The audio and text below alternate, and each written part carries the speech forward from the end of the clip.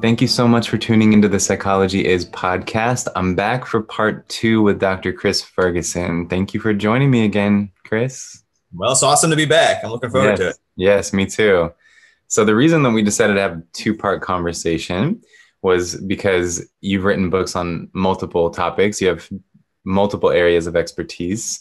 And in the first conversation we had, people who listened know that it was about how madness shapes history, how people with, disorders and who are downright insane sometimes take on positions of leadership. They're exalted into positions of leadership and affect the course of history significantly.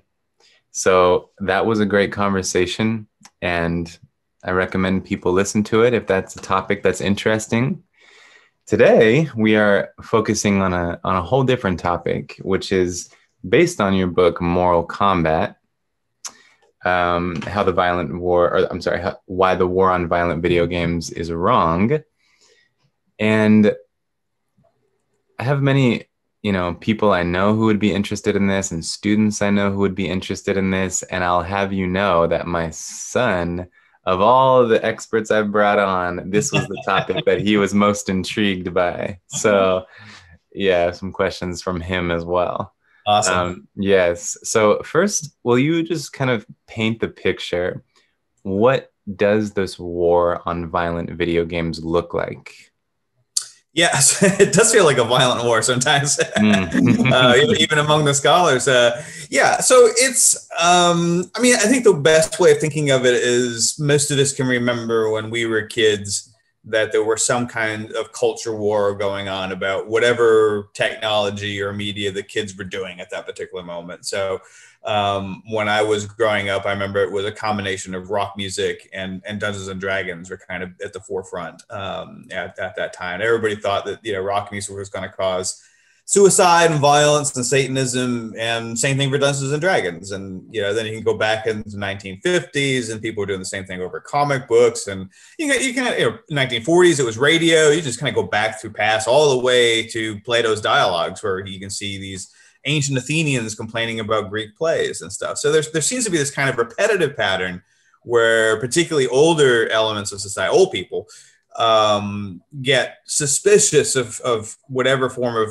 pop culture or media or technology that's particularly common among young people, and tend to assume it has this pernicious negative impact on young people's well-being. So video games is really just one more turn of that cycle, if you will. I mean, the interesting thing, you can see examples where psychiatrists and psychologists got involved in, there were research papers on radio addiction back in the 1940s, for instance. So it certainly isn't the only time that the sort of social science community got involved, but really beginning with television and then television into video games, there was this big investment by groups like the American Psychological Association, by psychologists in general, to sort of get involved in this sort of cultural debate in ways that I don't think really benefited us in the end necessarily in terms of helping psychology's credibility. But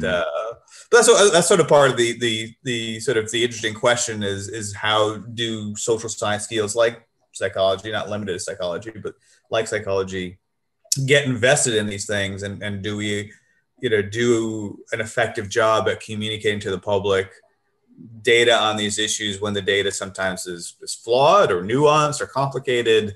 Right. And so I think there are a lot of lessons in here about how we maybe could do some of this stuff better as a field. Right. And my sense is that there were many psychologists who were investigating this topic in the past and even currently who are part of that older generation who on a personal bias level is quite suspicious and critical of violent video games. And maybe they don't have experience with them themselves. Maybe they have kids who do. And so they only kind of see it from a distant point of view. And I would imagine that it's very difficult to remove your own bias from that when analyzing the data.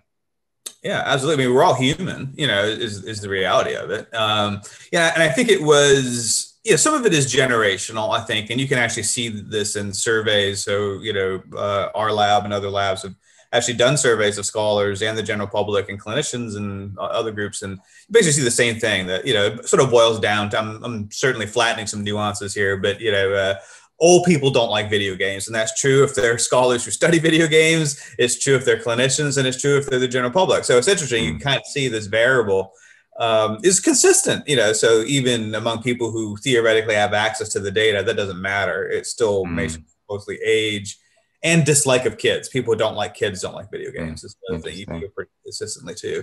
So that's kind of, an interesting thing too. But you kind of think like with psychology in particular, I think also part of it was, sort of a straight line between like Bandura and the Bobo-Dal studies through to this whole thing of television and video game violence.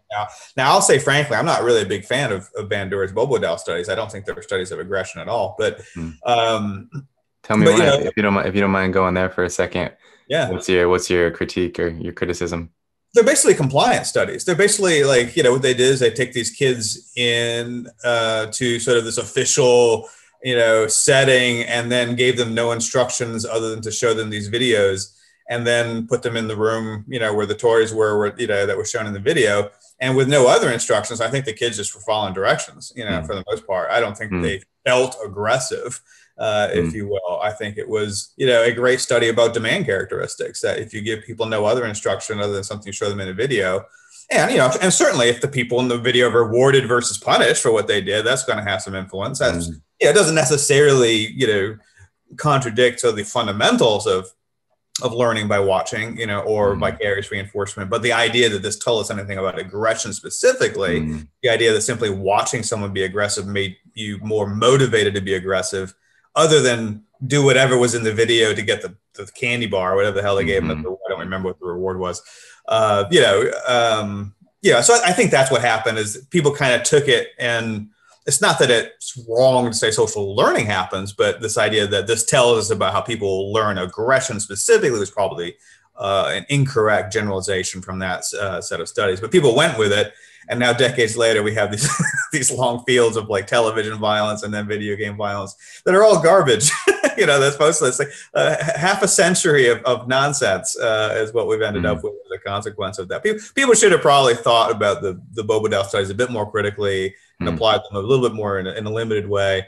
But I think on the other hand, psychology didn't really have much else on its plate, in terms of what to offer. The Skinnerian operant conditioning was on its way out, and unlike psychiatry, which has genetics and biological sort of stuff, we didn't really have a whole lot else. It was just social learning. So I think there was a certain bias there as well, that this was the thing that we could offer.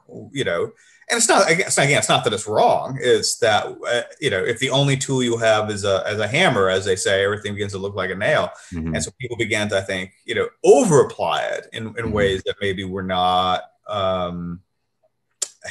good, not helpful, not accurate. So sort of, again, flattened seems to be the word I have in my mind today, but sort of flattening over a lot of nuances and complexities in terms of how people engage in social learning. And just, if you see it, you're going to do it more. That doesn't seem to be, how it's worked out. I mean, we now know with the replication crisis and all that a lot of this stuff is untrue, that people don't really learn that. I mean, I guess it's good news. I gotta say, people don't really learn very well. It's actually kind of a negative thing in many respects, but in some respects it's positive, so it's not as simple as people watch something and then do it, or are more inclined to do it or do it with higher frequency. Oftentimes we don't. I mean, as a parent, and you mentioned being a parent yourself, it'd be a lot easier if that were true, that, kids would just model what we would tell them to do or show them how to do. I wouldn't have had to mow my lawn for years if that was the case. But things are a lot more complicated than that. But I think there was this kind of bias, not just in terms of age, but in the sense of like, hey, look, this is what psychology has to offer. And if we say that this is bunk, we don't really have a whole lot else, necessarily. Again, I may be, a bit more nihilistic in saying that I really mean to be, but I think that probably did set up some of this reluctance, particularly for groups like the APA and others to be really, really reluctant to let go of video game violence and by extension television violence research, which they had emphasized as a cornerstone in many respects of what psychology had to offer for decades. Interesting. Okay, so that's good historical context around this, and so now we still, have, I think, a vision in some people's mind of a loner kid, young man usually, who's just playing video games for hours every day, and they're violent, where he's killing people or other things, and then he gets these ideas to be violent, and he's desensitized to the feeling of violence, and then he has no inhibition when he wants to go enact that in the real world. So why is that? Can you kind of debunk that image and just talk about what the data really show? Sure. Well, I mean, of course, the image itself as a stereotype, is the reality of it, and that gamers, so you can certainly find some gamers that fit that stereotype, but of course, gamers are a diverse audience at this point. I mean, I think probably if you look at adults age 55 and below, most of us grew up with the Atari 2600 or cabinet games and arcades and such. So that seems to be the dividing line now. I'm about to hit 50, so it's probably a little bit older than me, about 55. I say I'm pretty comfortable hammering that down. That, above that tends to be that like old people, sort of like clutching their pearls over video games. And then under that are people that are just kind of comfortable with them because they grew up with them. But, women play games, girls play games, people who are popular play games, most games are social. Most people play games socially, including kids. So it's not necessarily the loner in the basement, sort of thing. And, for the most part, there are some people that overdo it with games, but of course there are people who overdo lots of other things as well. But, there's just not evidence to suggest that gaming in general is associated even correlationally with things like social isolation or mental health or, aggression or violence or things like that. So there really is this kind of combination that, first off, the stereotype is a stereotype. We have to really start thinking like, probably one of the things that makes it hard to correlate video gaming with any kind of outcome, positive or negative these days with minors, with kids, is they all play video games. So if you have no variation, it's hard to use that thing to predict anything else. It's just widespread. It's almost like a red flag if a kid doesn't play video games in some respects. And we can kind of talk about that in a little bit as well. But so there is that sort of stereotype issue, but also it's just the evidence. The evidence doesn't suggest that you can use gaming habits as a predictor of negative outcomes, or positive outcomes, to be fair, to some extent. It's just a routine for the common activity that doesn't really do much in terms of predicting people's outcomes at this point. So. Tell me about what is the grand theft fallacy? So I think that was really Patrick's saying. So he's my co-author on the book. So it really kind of comes out of some of his thinking. But it's kind of this idea that, and he would be able to explain it better than I would, but it's kind of this idea that there's this kind of like clear linkage between playing video games or certain games, and the reason Patrick uses Grand Theft Auto as the exemplar is because that's probably the one you hear of the most. Maybe Call of Duty as well, but people kind of assume that Grand Theft Auto or games like it are associated with high-profile violent crimes. So there's this assumption that there was just a case in Florida a few weeks ago of a boy and a girl, I think they were 14 and 12, who ended up getting into a firefight with sheriff's deputies. They broke into a house and there were some guns in the house, and they ended up in this firefight. I think fortunately nobody was killed. I think the girl was wounded, but I think she survived in the end. And these were two kids that had a long history of various mental health and correctional, criminal justice issues. But I think at some point when she was apprehended, and like I said, she was wounded, I believe, she made some off the cuff comment to the police officers about something like, we were just planning I forget, I'm going to bastardize the quote, so this isn't an exact quote, but something like, we were planning to light this up like Grand Theft Auto or something like that. And then, of course, everybody's like, oh, the magic words were spoken. The magic words, as video games made them do it. Now, keep in mind, she never said she played Grand Theft Auto. She just simply referenced Grand Theft. I don't know, she might have or she might not have. I don't know that anybody's ever found out that she actually played the game or not. But she made, of course, everybody's heard of Grand Theft Auto, so it's not clear that she was saying she played it as opposed to simply referencing a thing everybody knows about. But there was this kind of like for a day, everybody's like, oh, it's Grand Theft Auto and made them do it and this sort of thing. So that's the Grand Theft fallacy, is that particularly if a youth utters magic words like Call of Duty or Grand Theft Auto or something like that, then there's a massive leap to like, ignore years of mental health problems, family instability, the fact that these were kids that were in foster care. None of that matters anymore. They mention the magic words, and all we're going to talk about is video games, from this point forward. So there is this kind of tendency, to, particularly if it's a young person that commits a high profile violent crime, and this at least got local news in Florida. I don't know if it became national. If it's a young person commits a high profile act of violence, then people are kind of looking for like, these kind of magic. Somebody mentioned video games.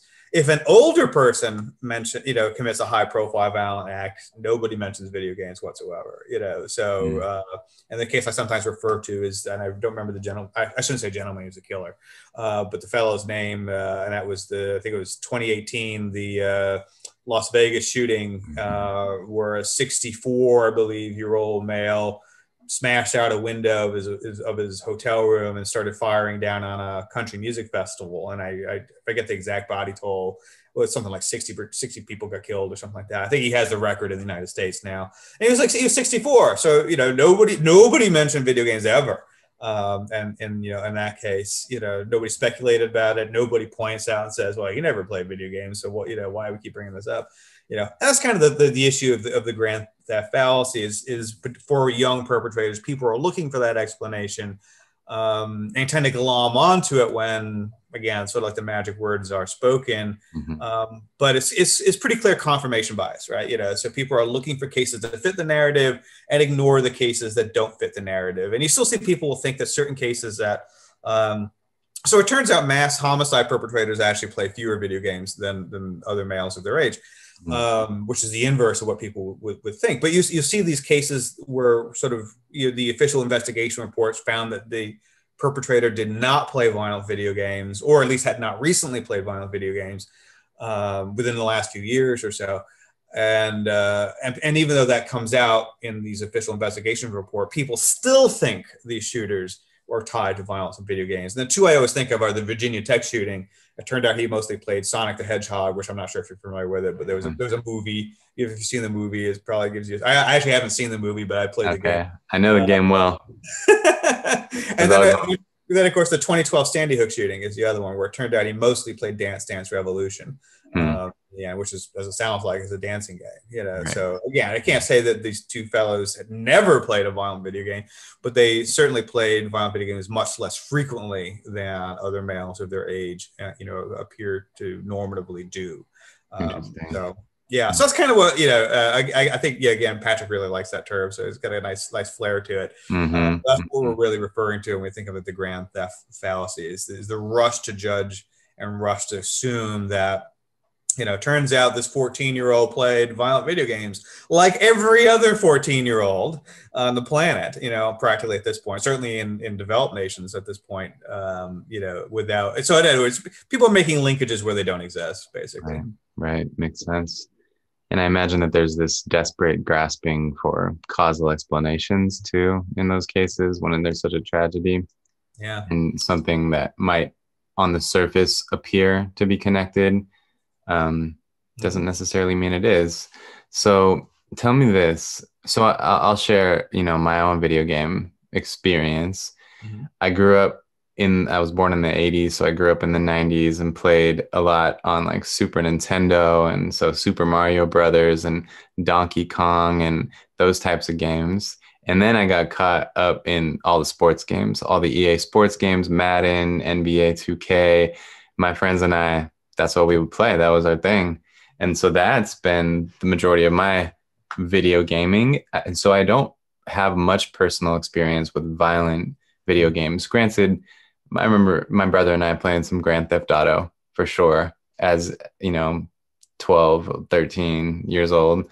But I don't have a clear sense of what the most extreme level of violent is in video games. So maybe you can explain that to me and other listeners who also don't know. How gruesome and intense does it get? Yeah. So what we have are, I think, what we usually call AAA titles, which means that these are titles that are produced by mainstream video game companies that you will be able to buy. If you went to, Best Buy or Target or Walmart or places like that, you'll find these on the shelf. Okay. And they have a rating on them. So, if I thought of it, I would have brought like a video game and I could have showed you where on the box where they have the rating. So if you buy a physical copy, which is becoming rare, but if you buy a physical copy, you'll see right on the box, it'll have an age rating. It's the ESRB rating system, Entertainment Software Ratings Board rating system.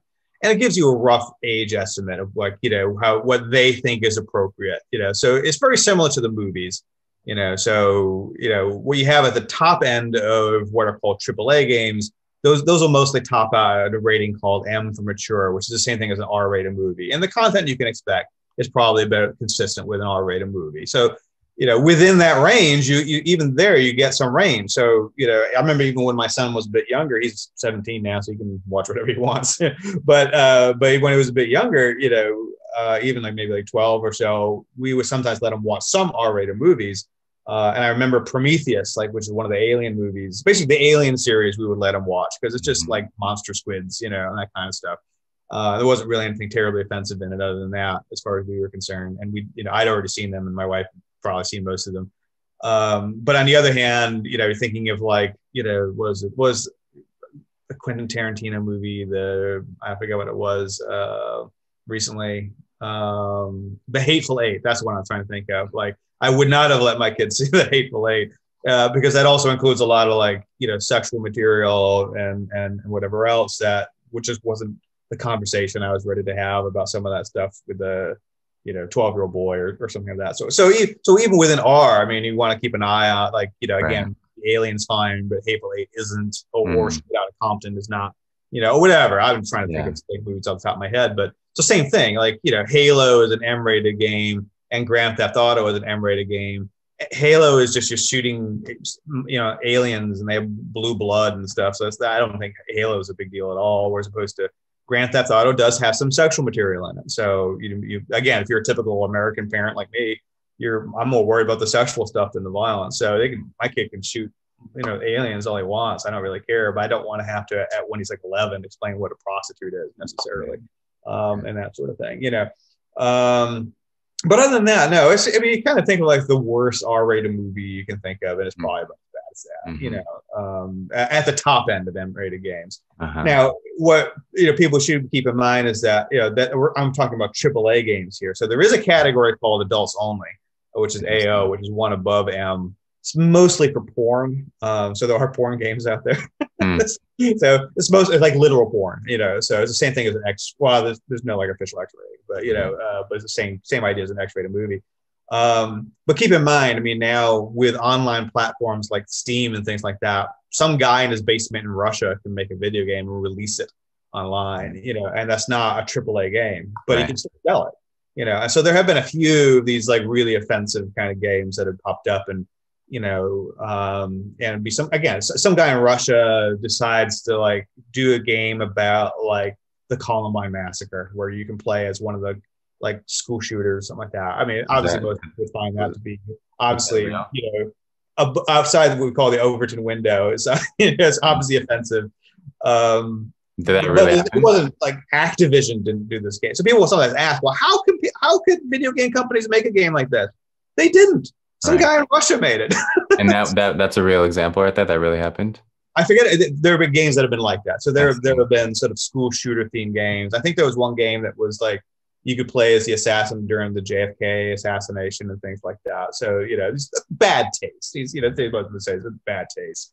You know, but again, it wasn't like Atari, you know, developed this game, or Sony or something like that. It was some guy in, you know, it always ends up being Russia. I don't know what's up with Russia, but some guy in Russia in his basement, one or two guys, and they decided like, what's going to piss people off so much it'll get tons of attention and people will buy this, even though it's a crappy game, just to see what the fuss is all about. That's the marketing scheme, you know. So what they do is they come up with an incredibly offensive idea, get it onto Steam or another online platform, or just sell it on their website, and then make sure Fox News hears about it, and then Fox News will sell it for them, you know, by creating outrage. And then people are suckers. So, you know, all you need to do is generate an international outrage for a week or so, and these guys will rake in a couple $100,000 from curious people who buy a stupid game just to see what the fuss is.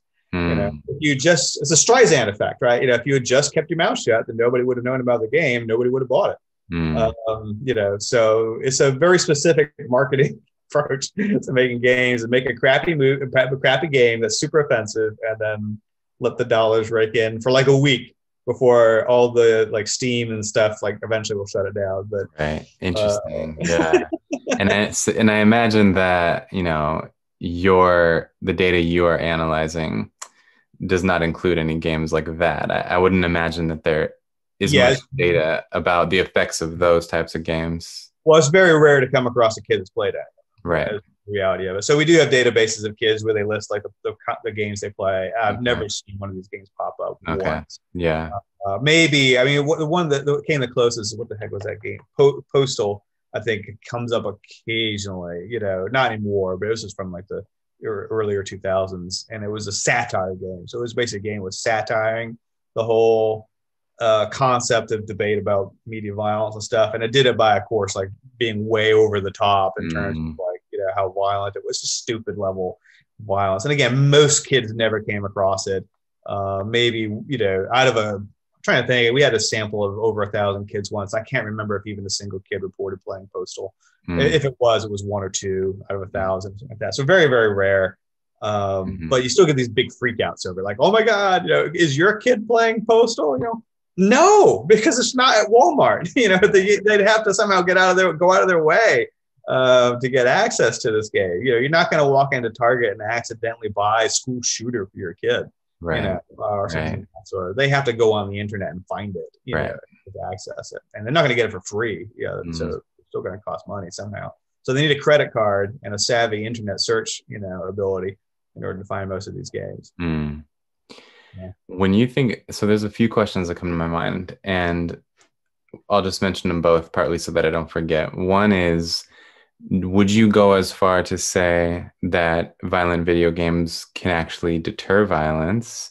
And then the other question that we'll get to after is about the future of violent video gaming, and especially as it gets incorporated into virtual reality gaming, what you predict around that. But first, the first question, would you go as far to say that violent video games could deter actual violence? Yeah, so you're referencing the catharsis theory. The idea. So, and it's important to point out there's a distinction between what we think as being catharsis theory. So with catharsis theory, basically you have an emotion, and what you do is you then try to find a safe outlet for it. You know, so it sort of burns off. And there's some evidence to suggest this kind of works, at least like this. There's this hydraulic model of like sexuality, right? The idea that if you haven't had sex for a while, your motivation goes up, and then you have sex or you masturbate or something like that, and then the motivation goes down for a while, and then it goes back up. So that's kind of like the same idea, only now applying that to like, you know, anger and such. And so you hear people will say like, I'm angry, so I'm going to go punch a pillow, you know, for a while. That's been a very controversial idea. It was, again, with social modeling, it really went out of favor.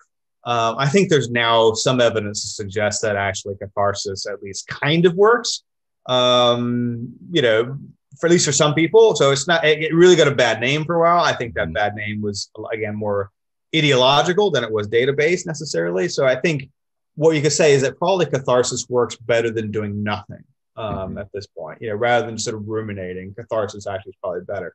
What works better than catharsis, though, is what's called mood management. So mood management, instead of trying to give vent to your anger, you actually try to switch your mood entirely. which means that you do something that relaxes you, so you do something fun. Now, it turns out violent video games are actually pretty good at that. So you kind of think of it as being cathartic activity. What violent video games actually seem to do, or non-violent video games, all video games seem to do, is for people who enjoy them, it relaxes them. So it's not exactly catharsis, but it still may work in more or less the same sort of way that you have a bad day, you come home, you play a game you find to be fun. That's really the key element. It's not the content, it's the experiencing fun. You're having fun, then that usually distracts you from your anger, your depression, or whatever your negative mood is, and makes you feel better. So in that sense, I think there is some evidence that suggests that, like any other hobby, right. gaming, including violent gaming, can be effective in that sense. The other wrinkle on this, I think, is kind of neat, and this again comes, particularly from some of Patrick Markey's work and other people. This has been confirmed, maybe at least 5 or 6 studies at this point. Is that there's another theory that comes out of criminal justice, which is called routine activities theory. And this theory basically says that if you have a population of individuals that's highly prone to aggression or violent crime, like young males, and you give them something else to do, by simple virtue of taking time away from them, they have less time to engage in violent crime. It's kind of the theory behind why people put like basketball courts in lower income inner city neighborhoods and that kind of stuff. You give them something positive to do, they'll have less time to do something negative. So with some of the work most of it's in the United States, there was one study out of the Netherlands. I'm trying to think if there's one now that was someplace else. But there've been a handful, again, maybe 5 or 6 studies that find that, and you find the same thing with violent movies, by the way, that when a highly popular violent video game is released, like Grand Theft Auto 5 back in 2013, or any of the Call of Duty series or that kind of stuff, that violent crime in the United States goes down immediately. There's an immediate decline in the incident, like that next day and such, which suggests that all of these sort of like highly violent prone young males are now kind of like, to capitalize on the stereotype you mentioned earlier on, is they're all sitting in their basements playing Grand Theft Auto rather than running around, mugging little old ladies and that kind of stuff. So, again, it's maybe a little bit simplistic way of thinking of it, but that is the idea, is if you give people something positive to do, they have less time to do something more negative. So there seems to be some evidence, that because of the timing, there's all of these like time series designs, that it's not just a correlation. It's still correlational data, but it's a little bit more sophisticated than just a correlation, because they're looking at the sequence of time very specifically. But at least that sort of hints towards a certain causality there, that these games are sort of stopping people from engaging in negative behaviors, at least for a short period of time after their immediate release. So yeah, I mean, to some extent, I would say they probably are net positive rather than net negative. And then we'll get to that question about the future, but one that's coming up now is just basically, what do you think the unique draw of violence in the video games is? Like, what is the psychological satisfaction of that? Yeah, well, I mean, I don't think it's anything unique to video games. I mean, violent entertainment has been around since there's been entertainment. I mean, I think the earliest, I'm not a literature expert, but if I remember correctly, the earliest recorded piece of literature is the Epic of Gilgamesh, I think, which is filled with violence, and sex. So even a lot of religious texts like the Bible, the Hindu Ramayana, have considerable violence and sex, in them. So these seem to be things that have appealed to us as long as we've been able to produce art. To some extent, cave drawings have violence in them and sex. Actually, the ones they show you on PBS are a snippet of what is actually available on some of these caves. Right. G-rated cave paintings on PBS. They are edited, censored cave paintings. Absolutely. I've seen the other ones. I talk about them a little bit in my media and behavior classes, like actual cave paintings you never see in anthropology classes. So there seems to be just like stuff. It's probably part of the human condition, so we are an aggressive species. That's how we treat each other. Again, we have a horrible history. A lot of it's very negative. It's also partly part of why we're successful, is reality. So it's a success that obviously comes with a horrible cost in terms of, a lot of misbehavior. But on the other hand, it's probably evolutionarily adaptive, that is, human critters that were able to produced sort of a moderate level of aggression probably did better than those that either were too aggressive or those that weren't aggressive at all. And that means that as a consequence, a certain amount of appeal towards aggression or aggressive topics is probably hardwired into us, and particularly more as males than as females. You know, males have always historically been much more highly involved in violence and aggression than females. Females can be very socially aggressive, but they usually aren't as involved in physical aggression as males are. So that's also probably why men tend to like violent entertainment more than do women. Of course, there are some women that love violent video games, that love violent movies and that kind of stuff too. So I don't want to be too gender stereotyping, but you do generally see, like, you know, for like the first person shooter genre of video games, that is much more highly male activity than female, even though gaming in general is more, you know, more diverse in terms of gender. Yeah, so yeah, I think some of that is just sort of wired into us. We're interested in that, whether it's the news, whether it's sports, you know, whether it's television, video games, novels, even our religious texts have got it in it. So it just seems to be something that we are wired to be interested in because it's probably part of our condition. I think most of us, particularly in the modern era, don't really want to be directly exposed to it. Some people do. But most of it's, I would like hide under a rock. God forbid I was ever like recruited into an army or something like that. I would be the worst soldier ever. But you know, so yeah. So, but it's still sort of like, you know, wired in there somewhere. So I love war movies. I love horror movies and stuff. I love reading history, and particularly I like military history. You know, so I love reading and watching a lot of the stuff. I wouldn't want to watch people in real life actually get hurt. I don't watch boxing or things like that. But, you know, in terms of, you know, it's sort of like when I eat meat, I don't want to actually like hunt the thing. I want the plausible deniability, you know, around it. I don't want to watch an actual person get beat up. But you know, but if I know for sure it's fictional, then it's actually kind of entertaining and fun. Yeah. But other people do like MMA and boxing, right? And even hockey and other, you know, other things too. So some people still are attracted to that. So I admit I'm one of them. What's that? I admit I'm one of them. I watch MMA and I love football and I think there's still interesting boundaries around that though. There's lines that I would never want to see crossed. Like when I remember when I saw Mike Tyson bite Evander Holyfield's ear off. That was disgusting. I went from being entertained and intrigued to disgusted.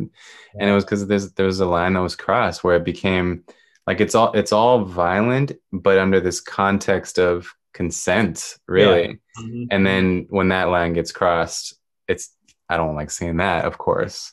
And I would never be able to watch even movies. Like I think about what violent movies have actually bothered me to where it was like cringy. I couldn't really handle it. And there's not much. Like even just the other night, I was doing some work and threw a movie on in the background, and the movie was Road Rage featuring Russell Crowe. Hadn't even heard of it, saw it on available, watched it, and it's very violent. He's just this crazed, enraged person, and it's super violent.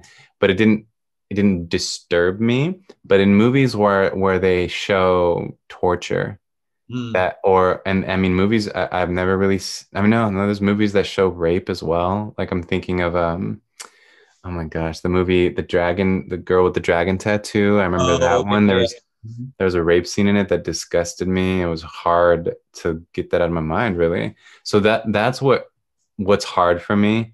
But it doesn't seem like there's video games with those two elements, unless correct me if I'm wrong, rape and torture. Not AAA, and not certainly not. Well, I mean, so like a few AAA games might have some torture scenes in them. So I'm thinking of, again, Grand Theft Auto 5 did have a torture sequence, and I think it was probably the most controversial part of the game. A lot of, in part because a lot of gamers didn't find it fun, and because it's not fun. I didn't find it fun. I played through the sequence. It's like literally boring, you know, in a way, but also at the same time sort of like morally disturbing in a way, kind of like forced. And in fairness, the character that you play in that particular scene seems to share that ambivalence, you know. So it's communicating in a way like the character also is kind of being pushed into it, but also seems, if I remember correctly, also seems to share some of the ambivalence about what he's doing. But still, it was kind of like, you threw this in there to get some news or, coverage, I think. Yeah. Right. But that's very uncommon, Yeah. and not rape. I've never seen they, again, like any form of media, they might cover the topic of rape, so a character might have been raped, and that's part of her or maybe his backstory or something of that sort. So it may deal with the topic of it, but I've never seen a AAA, including Grand Theft Auto, series actually have you play out a rape scene or give you the option of raping someone or anything of that sort. Again, I haven't played through every game in the world, so there may be exceptions, but I just haven't heard of both AAA. Because again, I mean, what is the audience for that? I mean, these people want to sell games, and this a game where you get to simulate rape. I mean, I would like to be optimistic enough to think the audience for that is very small, and you would turn off far more potential players with that than you would ever attract with that sort of thing. So I don't. Again, are there like games on the internet that some guy in I keep picking on Russia, but some guy in Russia? I mean, maybe but those are small games, niche games that are angling for Fox News to learn about them so that they'll advertise them for them. So, but no, this. I mean, it's funny because I actually had some friends from high school who one time asked me about that because they had he must be an adult now, but at the time he was a teenage son and he had downloaded Grand Theft Auto 5 in fairness, without letting him know. So he was in some trouble. But they asked that, like, they were like, we went online, we read that there's like child sex abuse and like rape and necrophilia in the game. It's like, I missed it. If that was the case, I played the game and I didn't see anything like that in there. But I mean, if you think about it, like, what is how many, even if you think your audience is adult males or teen males, how many of these people want to play out child sexual abuse? I think that's a pretty small group of people that would find that even remotely fun or just not so disgusting that they would not want to play any part of the game if they learned that was in it, So, I'm optimistic in that way too. Would you ever support some type of regulatory agency that would ensure that never gets put into games, or that if it's on an online game that gets banned? That's a tricky question because I'm a pretty free speech. I mean, I think a lot of these things are going to be handled in the marketplace. So what's going to happen is that if ever Activision, I'm picking Activision, if ever they were dumb enough to release a game with that kind of content in it, first off, it would never get rated as anything short of an AO, which is going to take it right off of most shelves. I don't know if Steam would carry it, but certainly like Walmart, Target, Best Buy, all the brick and mortar stores are not going to carry a game that is rated AO.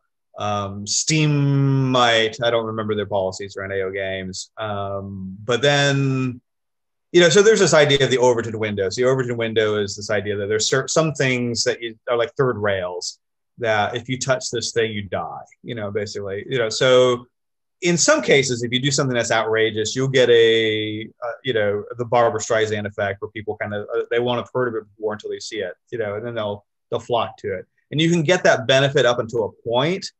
But if you cross too far over into it, people will flip on you. And there are certain absolute taboos, and anything involving child sexual abuse or anything like that.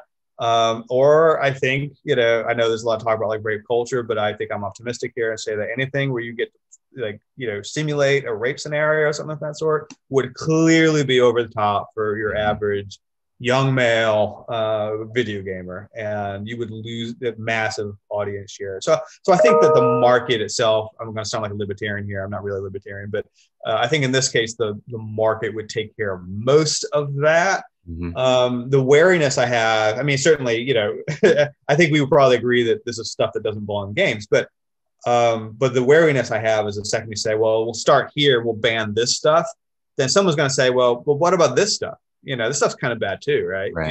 Oh yeah, that's kind of bad too, so, what about if you had like some, I don't know, like the depictions of race in a game wasn't totally, on par with the progressive sort of view of what, all right, Mm-hmm. well, you know what, there's no trans individuals in that game, Mm-hmm. so it's not a very diverse game, is it? And eventually, there are a lot of worthy causes. I'm not opposed to any of the causes I just mentioned. I think we should have diversity. Right.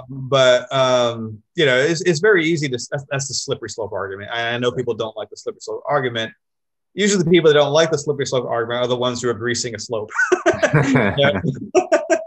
So I think there is a sense of like, yes. I mean, there are obviously, free speech is never entirely absolute, but we want to be kind of careful about inviting the government in to some of these things when I'm actually pretty confident the market would take care of most of this stuff. You're going to get so much outrage if you had a game where you simulated like child molestation like that. The outrage over that, from left and right would be so massive, and from gamers would be so massive that we'd nobody defending it.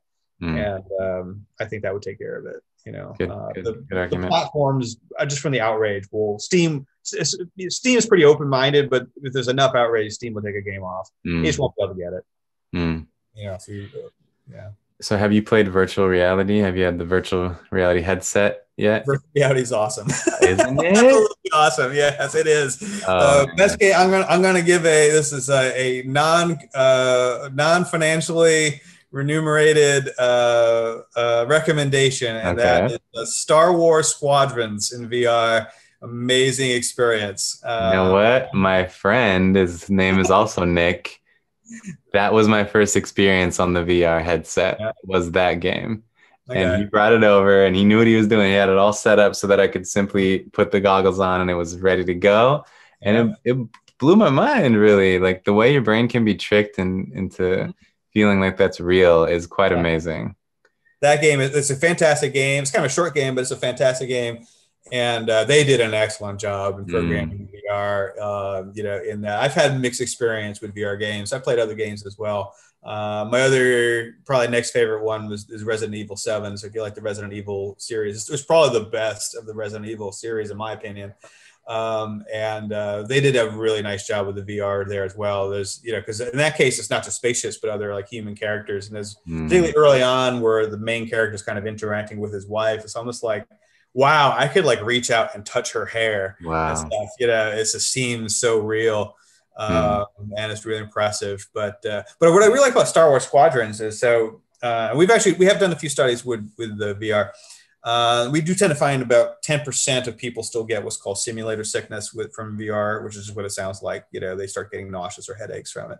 I've had mixed experiences. So with Resident Evil 7, I could usually probably play it for about an hour. And if it was much more than an hour, I would start to get headaches and stuff like that. And I've had other games where I just felt terrible after playing them even for short periods of time. But Star Wars Squadron, I could play by for like 3 or 4 hours and never get any simulator sickness. So something about how they programmed it, they really programmed that well to avoid all the kind of like downsides of VR. So, but no, if you ever have a chance to, and I know you played it, but so sort of speaking to the audience now, but if you have a chance to play some VR games, take it up. It's an amazing experience. Indeed it is. And what's funny is it's literally part of my exercise routine to VR box. Okay. I just have this simple, like, I forget the game's called, Ready for the Fight. And you're just boxing, right? But I'm literally throwing punches as hard as I possibly can. And I mean, we all know boxers are some of the most, beautiful physiques you'll ever see. And so it's really good exercise and I love it. And it's so fun. So when it comes to VR, given how real it can seem, what is your thinking around violence in the VR realm? And will that impact be any different? And what will the evolution of this look like? I'm curious about all your thoughts. Yeah, that's a great question. So we have a couple, and I mean that very literally, as far as I know, 2 studies of virtual reality, at least in the last couple of years. Both of them are pre-registered. I was involved with both of them. One was actually led by a couple colleagues of mine, Aaron Drummond and Jim Sauer, who are over in Australia and New Zealand. And so I was kind of like a lesser part of that one. The other one was at our lab at Stetson University. So with myself and some students that had done with that one. Both of them are pre-registered, so hopefully held to somewhat higher standard of evidence. And neither of them found any evidence of violence in VR games led to any aggression or any other negative outcomes and stuff. So, I mean, I think, obviously with the question I think you're kind of getting at is this idea of like, is more realism going to be associated with like more effects or that kind of thing? And I don't think so. I think that like what seems to be kind of key here, because we kind of heard this like argument over the last century from like radio to movies and movies to television and television to video games and then video games to VR. And kind of augmented AR kind of thrown in there as well, augmented reality, like Pokemon Go. You see some similar kind of arguments, but it seems to be that as long as people understand that what they're doing is fictional, that's all that matters, you know. So that is like a weird binary, that as long as a person's brain understands they're engaging or with a fictional universe, then they don't treat the learning experience like they would the real world. And no matter how otherwise realistic it might be, they still know it's fictional, and that seems to be the key thing. Now, if you were to, be able to do like the Truman Show, and somehow like raise a baby in VR without ever telling that person they're in VR, maybe then, that might work, but barring that sort of circumstance where the person doesn't know that they're in VR, then it doesn't look like, simply the realism or the immersive nature of the experience necessarily changes how we learn or don't learn from that experience. It simply seems to be that, you can't think of like Star Wars Squadrons again. You're in a spaceship being shot at by other spaceships, and shooting them back, in the game. I feel like I'm in an X-Wing or whatever. It feels like a lot of fun. If you put me in an actual plane and had other planes shoot at me, I'd be petrified. I'd be traumatized. So it's still a very different experience because we know that I'm going to get off the chair in a second, go have lunch, no matter what happens in the context of the game. The worst, and it did happen to me a few times, worse might happen to me. I might be frustrated because I can't complete the mission because I'm so sucky at piloting an X-Wing. So I've had those moments, but that's not on me or anything else. But yeah, no, so we don't seem to see any evidence that these are both experimental studies, so we don't seem to see much to suggest that. Interesting. Yeah, there's any like increased influence for VR over traditional video games in terms of having an impact on aggression. So this is good news. Yeah, indeed. And so I'm just kind of highlighting your statement that the key is that the person knows it's fictional. It does make me wonder, it's just a spontaneous thought here, that whether that line is equally clear for everybody or for everyone at different stages of development, that perhaps a kid could know it's fictional and that they report that, yes, I know this is fictional, but the realism is off the charts for them to the point where the line is a little bit blurry between fictional and real. I suppose that's possible. What do you think about that? Yeah, well, there've been a host of really interesting studies that were done, again, sort of the early 2000s and 2000 teens. I'm sure they're still ongoing, but I haven't really touched base with them in a while. But where they're kind of looking at like how kids develop reality testing, right? And I remember like there was like the study about like the candy witch or this kind of stuff. They had all these so what they would do is they would take these kids and expose them to different types of information and see if they bought it. So I remember in some of them they would tell like kids about like a new species of dragon that was found, and like in some cases they would give the kids that story in a book that was obviously a book of fairy tales, and the other kids they would give it in a book that was obviously like a science book. You know what I mean? So, and like, would that matter to kids like that? And so we tend to find is that, before the age of 3, kids are kind of dumb. I mean, they just believe whatever you tell them, we're both parents. We got to know this sort of thing, right? And we were both kids one day. So, long ago for me, not so long ago for you, but, and being about age 3 seems to be when it starts. So beginning about age 3, kids begin to develop over a course of about 9 or 10 years. Reality testing, and it doesn't come on like a light switch, right? So kids kind of get better at it over time. So at first, you can take a 3 or 4-year-old and say like, "Hey, I saw a dragon," and they'll be like, "No, you didn't," and whatever. But they'll be intrigued, but they'll kind of like doubt it, And what you tend to find is like with the earlier kids, like younger kids, they do this kind of like source monitoring, So if you tell them the dragon exists in a fairy tale, they're like, nah, that's a fairy tale book, you know. But if you put it in like their kindergarten science book or whatever, like, well, it was in a science book, so you know, it's supposed to. You know, my teacher told me this thing, so it must be true, you know.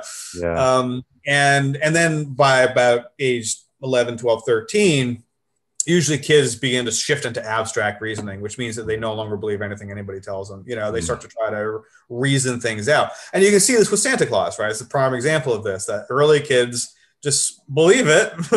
And which is interesting too, because you have like everybody lies to kids, right? You know, so that about Santa Claus, like literally their parents, their teachers, the television, their politicians, everybody is lying to children about Santa Claus. I don't know what message this tells kids, but you know, but big, massive. You want to hear about societal conspiracies? This is a societal conspiracy: is to convince children that Santa Claus is real.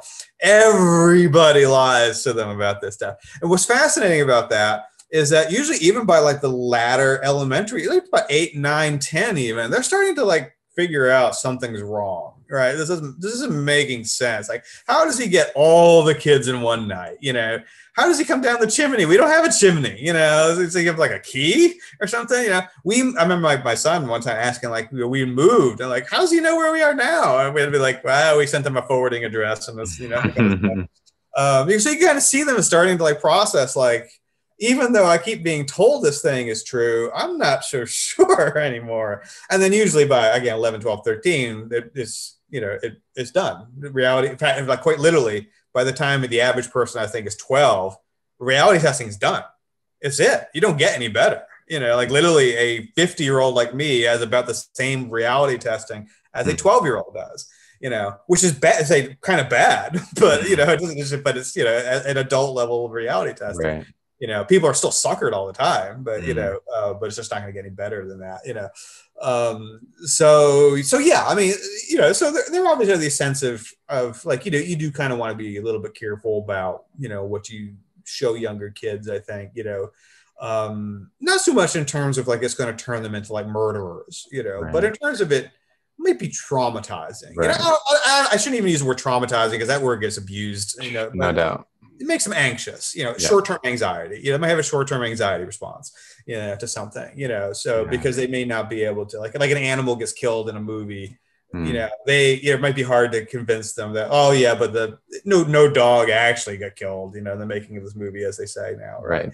You know, they may find that to be upsetting because they've sort of, you know, what's the word for it? Yeah, I don't know. They've you know animated this fictional dog in their minds, and they're having difficulty separating the reality of that. But we're talking about like kindergartners, you know, for the, like very, very, very young kids that are kind of at that level for the most part. So you know, again, I don't think if you showed let your kid play Grand Theft Auto when they were 5 that they would turn into a murderer or become more aggressive or violent. Do I think it's the best idea ever? No, but you know.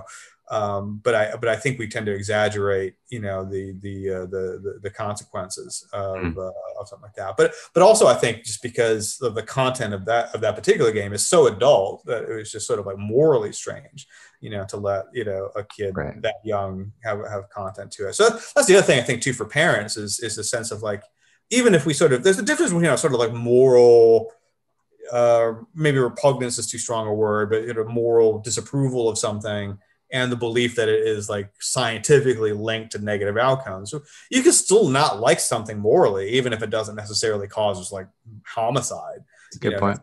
You know, so you can decide, like, you know, as the makers of the game will tell you that Grand Theft Auto was made for adults, you know, and has content in there that is kind of, you know, societally appropriate for adults. And if you don't want your 7-year-old to have access to it, that's fine. That's your decision. Right. As a parent, and I would support it. You know, like I said, I don't think I would have been enthused to try to explain what a prostitute was to my 5-year-old kid. Right. That's more of a like 13-year-old conversation. You know, I guess, you know, whatever age people want to have it. You know, yeah. So I think that's, you know, that's kind of the difference. And people sometimes have trouble making that difference of like, I don't like this thing morally, therefore it must be harmful. Those are two very separate questions. You know, that may be true or it may not be true. You know, and just, I think it helps us to remember that it, at least in terms of like media effects, fictional media effects, it oftentimes isn't true. Mm. That's a key point, I think, in your whole argument here. That's helpful to understand that, and I see that distinction. I see what you mean, definitely. Okay, well, I told my son, as I mentioned, that I would ask a question on his behalf, and so I'll set the stage a little bit. So for his, his recent or Christmas recently, I got him a Super Nintendo. Nice. And there's this cool, game shop with a lot of vintage stuff, and got him a Super Nintendo and some classic games, Super Mario Brothers and Donkey Kong. And it's been just great fun for me and definitely for him. And so that's been wonderful. And then he also plays Minecraft along with so many kids nowadays. And it's been very, very interesting to see the different effects that these have, not at all related to impacting his like potential violent behavior, but just on his more on like a video game addiction level. And I know this is kind of a separate topic, and perhaps we can have a part 3 conversation and get into video game addiction. But in terms of his ability to stop without any drama and without negotiating and pushing back and asking for more time, with the Super Nintendo games, it's seamless. It's just like, all right, I'll let you finish this level and then we're done. And he's like, always okay with that. Minecraft is designed very differently. I'm sure you're familiar with the game, and listeners may be as well. And essentially, there's no like clear moment where you can really take a break or pause or end. It's not like you cross the finish line like in Super Mario Brothers. And that makes it very difficult for kids to kind of stop playing all of a sudden, because it always feels like there's this one more thing that I'm just about to do. So basically my question is, what are your views about Minecraft, given the hold that it has taken in society? And what are your views on Minecraft? And then maybe just a nugget or two about how you have helped yourself, your kids, people in general, of keep video game play in some form of moderation. Yeah, those are some great questions. So I never took to Minecraft myself. My son is like yours. My son, not so much anymore, but I don't know what age your son is, but when my son was particularly like in like late elementary, middle, early high school, he loved Minecraft. It was all he would talk about, and that was like his wake up in the morning and go to bed at night, game, basically. But yeah, so these kind of games, that they're world building games, and Minecraft, of course, is a very specific genre where you actually like literally build a world. But all these kind of like world building games have that element to them of them never ending. So I don't know if you ever played like Civilization, is also kind of like well known for, although it's a very different game from Minecraft. And all of the Paradox games like Europa Universalis and the Hearts of Iron and all that kind of stuff. That's the same thing. It's a game may take 100 hours in some cases, but you don't want to play them all together. Take a Civilization from beginning to end. Or if you want to run Germany during World War II, to take it from 1936 or whatever, I forget what year they started. I think it's 36, to 19, or may go to 1955 or so, depending how long the war goes. It doesn't, there's no like, there's no chapters, right. It's just ongoing decisions after decisions. And it is very tempting that you make some decisions and you want to see over time how they turn out. Right. But by the time you see how those turn out, you made 3 or 4 other decisions. Right. And so it kind of, kept you going. So that genre is kind of known for having that issue of like, it's just, there's not a stopping point. You can save it anytime you want and go away, but there's always a sense of like, oh, I just want to see how 1 or 2 more things turn out before I stop. And by that point, you've already got 1 or 2 more things you want to see how they turn out before you stop. Yeah, I mean, so it can be kind of tricky, in that sense. It sounds like you're already kind of doing some of the right stuff with the other games. Like, one of the things like I have parents complain about is for gaming in general. So they'll say like, I'll go into my kid's room and tell him to stop playing, and he gets angry and said, well, did you give him a 10-minute warning? No. Okay, well, you need to give him a 10-minute warning, 10 to 15 minutes, something like that range, because oftentimes they're playing socially. you know, with another child or other children, you know, and if you sort of like, if someone, you know, I'm going to exaggerate this a little, this is a bit of hyperbole, but sort of like, you know, someone fell off a ledge and you're holding on to them and you're the only thing to keep them from dropping, and your parent comes and says, you know, could you let go of him? We got to go get your, I don't know, haircut, something like that. You know, it's not, obviously that's hyperbole, but it's going to have that same feeling, like you're letting something down, like literally, you know, in a situation, right? You're playing with your friends in, you know, a match or whatever else has to be going on, you know, and that can't stop. You just can't save it and walk away. You know, so that match is going to last 20 minutes, half hour, whatever it may be. And if you just sort of like turn off your machine and walk off, it's like incredibly rude actually to the other people who are playing. So in that sense, that seems to help a lot, is if you can, you know, with your kids, if they're playing, you know, again, these more episodic games, like Fortnite is a good example, that you can just say, you know, we got to leave in 15 minutes, you know, if whenever you finish your current game, if you can stop, say goodbye to your friends and we got to go. If they then continue it, then it's on them, right? You know, but if you just sort of walk in and say, shut off the machine, you're kind of being a dick, you know? So your kid being angry at you is an appropriate response, actually. That's good to call it out straight. They are behaving in a normal human way to your dickness. Totally. Stop, you know, no, it's just better planning. I mean, obviously it's a misunderstanding. The parents don't mean to be, you know, dicks, but I mean, I admit I've been a dick before, and I reflect on it and realize it. And it's this feeling, of course, I feel like for parents, there comes a moment when our switch gets really flipped, when we feel like we're being disrespected.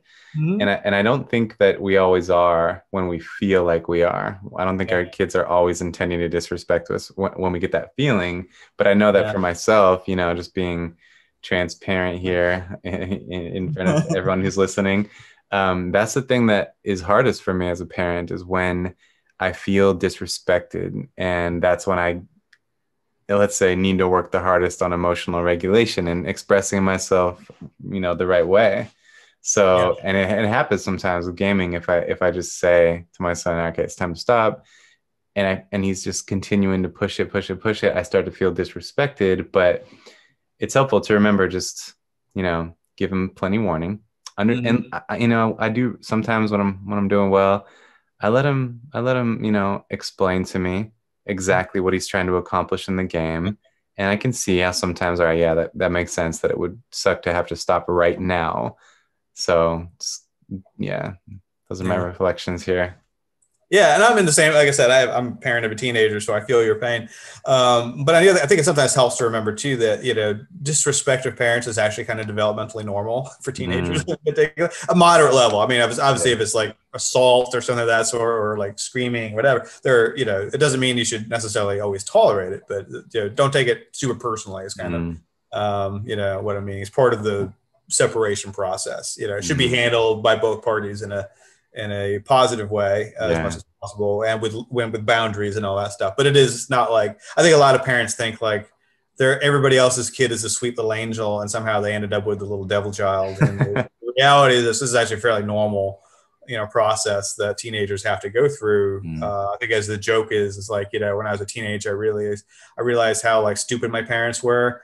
And by the time I ended up in my mid-20s, I was surprised by how much they'd learned, and that kind of thing. You know, so it's kind of normal for teenagers to kind of think that their parents are, you know. So I've been there myself. I mean, I don't like being disrespected either, but, you know, so we just have to kind of like keep a sense of humor and keep it into perspective. You know, if they're not, you know, committing crimes or on drugs or anything like that, you're actually doing pretty good. Yes. And just set the boundaries, you know, for where some of this, so it's not getting too out of hand. You know, if they yell, then they need to apologize afterwards, something like that. You know, that's all fine. Give them the time to walk off and, you know, and blow off a little steam, but then, you know, they should respond appropriately with an apology if it's warranted.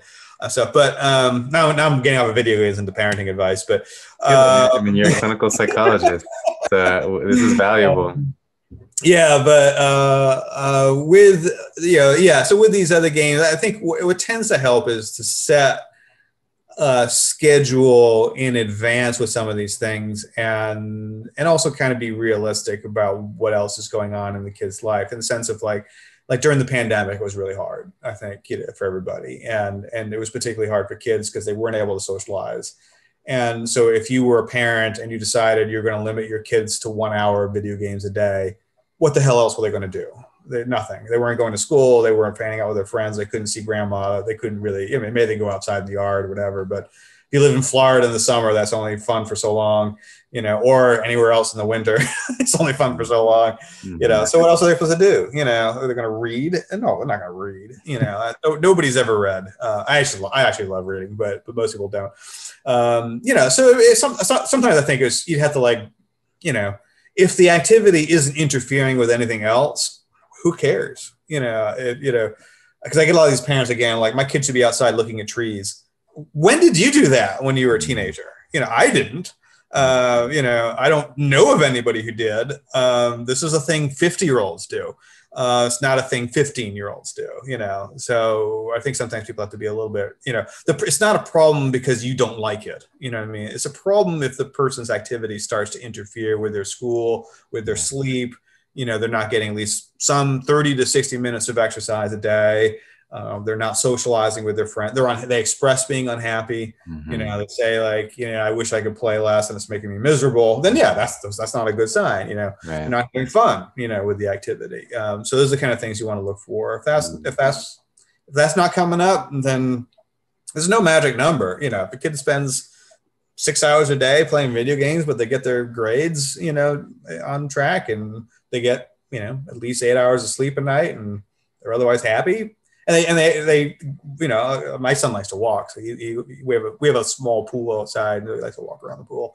And he'll do that for hours a day. So he gets plenty of exercise. So, that's whatever. That's guidance.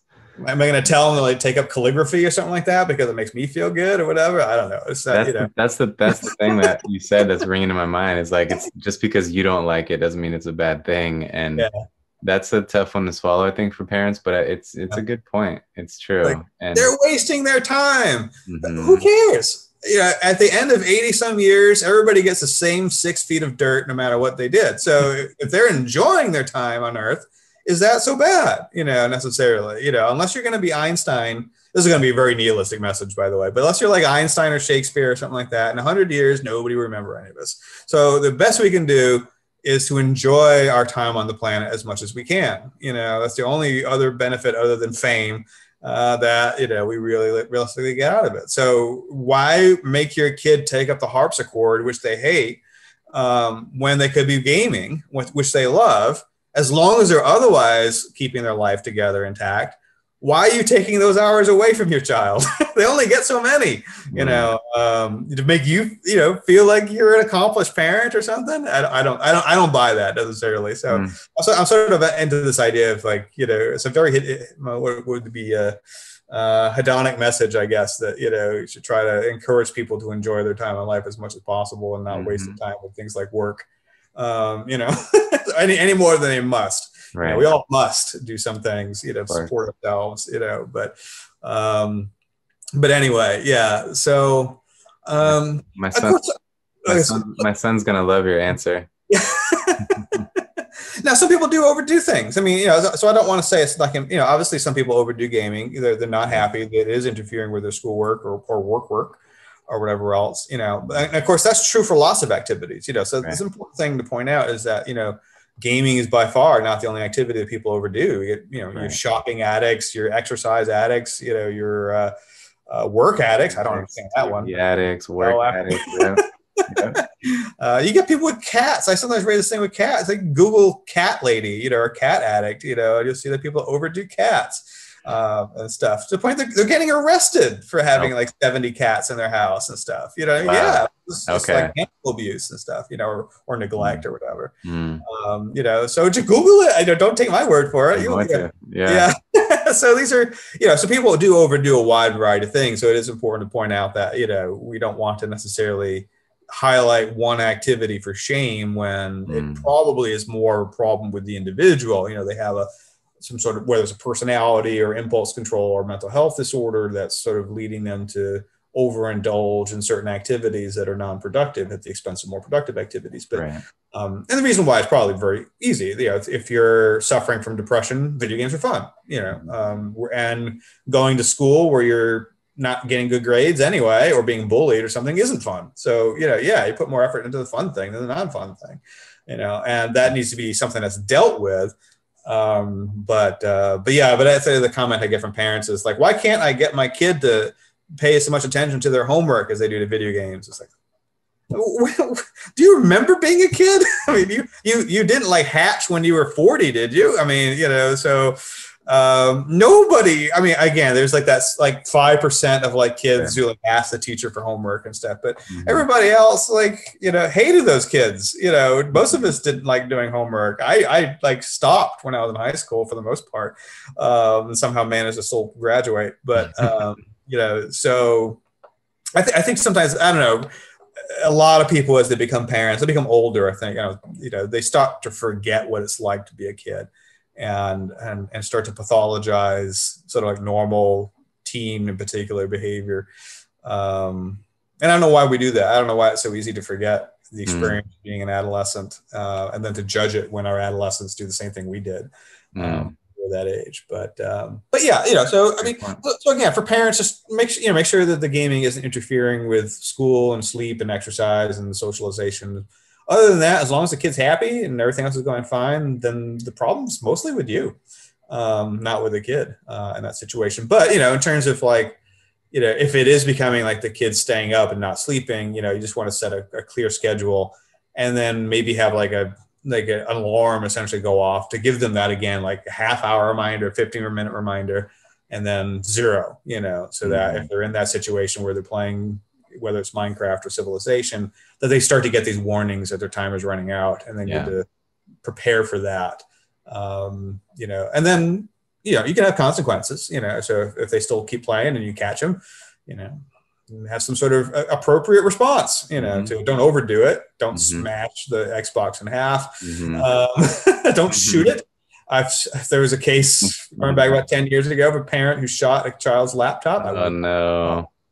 And posted it to YouTube. I would not do that. But appropriate behavior response, that is key to the activity. So removal of privileges, and then an opportunity to restore the privileges when they get back on behavior, so it's kind of a typical thing. So most cases that'll fix it. And of course the problems persist, and you can look towards a, child or adolescent psychologist who might be able to help with it as well. Excellent. Yeah. I feel like you're actually able to blend personal experience with professional expertise there in your answer very nicely. And I appreciate that. Well, this has been really, really interesting to me. Like I said, it's like I have my own perspective of my own video game experience. I'm a parent of a kid who loves video games. I'm in a society. I actually teach at a school which was called Cogswell College for a long time in the Bay Area of California, and they recently changed their name to the University of Silicon Valley. And nice. it draws a very that was a good call. I think that was a much more appealing name, but it draws a gaming crowd because they offer programs of video game development, nice. Animation programs, and it's I think, I'm definitely going to share this conversation with them, my students in that school, because they are good examples of people who absolutely love gaming and find so much joy in it and want to be creating them themselves. And it's meaningful. And, they're functional college students who are working really hard toward an admirable goal. And I think it's true that sometimes it does end up compromising physical health. I think sometimes that's probably common, but if you keep that in check and you're very mindful of that, but it's also hard to, again, like your whole point about these, sometimes it doesn't even correlate, but even if it does correlate, there's so many other factors in these people's lives that it's hard to really pick on the video games. So, But anyway, I don't want to go too far down that rabbit hole, just to say that, I'm kind of surrounded by people for a couple classes that I teach who have really dedicated their life to video games in terms of entertainment, as well as educationally and professionally. And they turn out to be very, very, they have incredible imaginations, incredible imagination. Like all the assignments that I've ever done with these particular students that involve creative thinking and imaginative thinking, theirs are colorful, vivid, super original.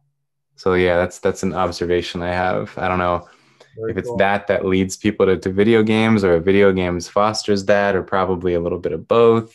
Yeah. But yeah, and you strike me as one of these people too, you know, that you seem to, we didn't get into your imagination, but my sense is that you have a very healthy imagination. Would you say that's true? Well, yeah, thank you very much. I appreciate the compliment. You know, we don't want to like, oh yeah, I'm brilliant. You should even, I can't even start on all the ways I'm so imaginative and brilliant. No, I do like a lot of creative activities. That is true. I mean, I'm sure you can see the guitars in the background. There's another one over there. So music, and I write some fiction and stuff as well. So I still have it as, it's funny, like I've mentioned it a couple of times, I'm about to turn 50. So I'm at that kind of point of, you know, it's a nice dividing line of like, what have I accomplished and what do I still want to accomplish, you know, in terms of like what time I've got left. And, you know, and I think I'm fortunate enough to say that like, I'm doing pretty good, you know, for 50, but, you know, on the other hand, there still are a few things like I haven't gotten to become like a world famous novelist yet, you know. So there's still a few of these like really pie in the sky aspirational goals that would be pretty, you know, pretty awesome. Or even just, you know, play live more, you know, with the guitar, even locally or something like that would be a lot of fun. I've abandoned the Pink Floyd, you know, aspiration, but, you know, just to do a little stuff that, you know, publicly would be kind of fun. That's awesome. That sounds like a really healthy place, like being able to look back and feel satisfied and yet unsatisfied at the same time. That's healthy. It's the right tension. Yeah. So well, that's where I'm at, you know. So yeah, creativity is always a good thing. Yes. Well, that's a perfect note to end on. Creativity is always a good thing. And so thank you so much for, you know, hours of conversation. And, you know, like I said in the beginning of the conversation, you have a variety of expertise, and I appreciate the way your mind works, the way you think about things, the way you articulate things, your observations, your honest attempt to get to the bottom of what data indicate. So I appreciate all the scholarship that you do, and good luck in attaining your future goals. Well, thank you so much. This has been a lot of fun. I've really enjoyed chatting with you about all the stuff, and I appreciate you thinking of me to have me on the podcast. My pleasure. All right. Well, let's stay connected. All right. Sounds good. All right. Have a wonderful day. Bye-bye. You too. If you like this video and you want to see more, please subscribe.